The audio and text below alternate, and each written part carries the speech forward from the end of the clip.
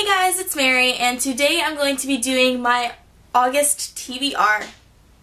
So as you guys know, Booktubeathon happened the first week of August, and so I'm not going to include my Booktubeathon books in this. I will, however, include it in my August wrap-up at the end of the month.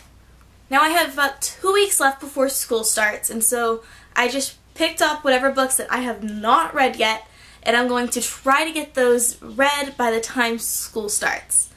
And then I will probably add a couple more of those by the end of the month. So then you'll get to see everything that I have read. Now my first two books for my August TBR is Crossed and Reached by Ali Condi. These are the last two books in the Matched trilogy, and I am borrowing them from a friend, and so I do need to get these back to her before she leaves for college as well. The next book that I have for my August TBR is Heir of Fire by Sarah J. Maas. And this is the third book in the Throne of Glass series, and I am super excited to read it. The last book in my August TBR is Go Set a Watchman by Harper Lee. I have tried to stay highly unspoiled from this book as possible, and it's getting extremely hard, so I'm going to try to get this read ASAP.